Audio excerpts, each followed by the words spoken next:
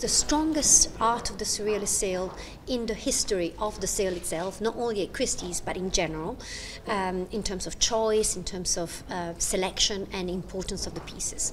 The highlight of the evening sale is this exquisite Cezanne, which is coming from the collection of Samuel Courtauld. We've been enjoying in February for the past 3 years very strong sales in London. Strong sales because the market is strong in general, because there is great demand, because it's a very international market, because this segment is particularly appealing to Asians as much as still Russians, Middle Easterns. It's very, very happening as a segment.